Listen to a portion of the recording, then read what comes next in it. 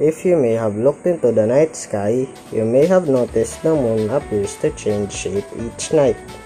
Some nights, the moon might look like a narrow crescent. Other nights, the moon might look like a bright circle. And on other nights, you may not be able to see the moon at all. The different shapes of the moon that we see at different times of the month are called moon phases. The moon phases are: the new moon is our first lunar phase, when the moon and the sun have the same ecliptic longitude. At this phase, the lunar disk is not visible to the unaided eye, but its presence may be detected because it occults stars behind it. The waxing crescent is an intermediate phase of the moon, which starts after the new moon and lasts until the first quarter.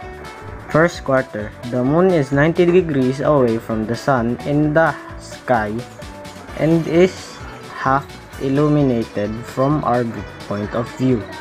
We call it first quarter because the moon has traveled about a quarter of the way around the earth since the new moon. The waxing gibbous phase is when the lit up part of the moon grows from 50.1% to 99.9%. It starts just after the first quarter moon and lasts until the full moon. Waxing means that it is getting bigger, while gibbous refers to the oval to a round shape. A full moon occurs when the moon appears as a complete circle in the sky. We see it as a full orb because the whole of the side of the moon facing the earth is lit up by sun's rays.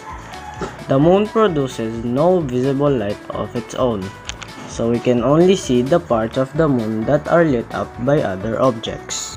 The waning gibbous phase is when the lit up part of the moon shrinks from 99.9% to 50.1%.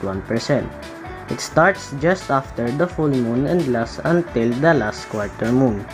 Waning means that it is shrinking and getting smaller, while gibbous refers to the oval to a round shape. A last quarter moon, also known as a third quarter moon, rises around midnight and sets around noon. The moon is nearly back to the point where its orbit and its day side directly faces the sun, and all that we see from our perspective is a thin curve. You'll see a waning crescent moon, sometimes called an old moon, in the east before dawn. On each successive morning, a waning crescent moon will show us less and less of its lighted portion, or day side. Each day, it rises closer to the sunrise, heading for the new moon, when the moon will be between the earth and sun.